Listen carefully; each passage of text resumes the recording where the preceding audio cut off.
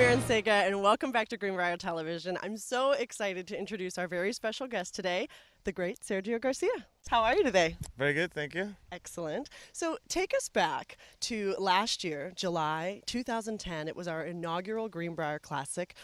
What was your impression of the tournament and the course specifically? What was your experience like? No, it was great. I think we all had a good time here. Everybody was very happy with it.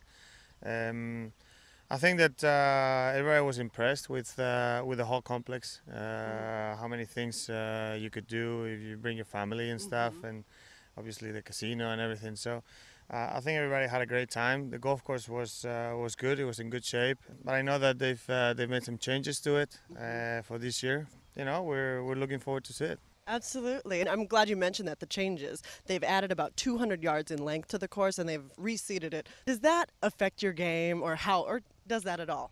Oh, it definitely will. I think the greens will be probably quicker and faster and firmer, sorry.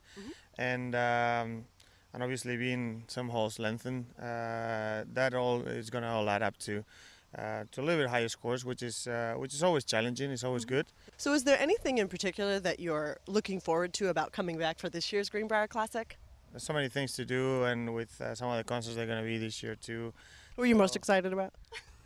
Well, I mean, any of them will be great. Yes. Obviously, the Black Eyed Peas is going to be. So we're really looking forward to it, and I'm sure it's going to be a great week. Excellent. Well, we are very much looking forward to watching you again, and I hope you enjoy your stay this week.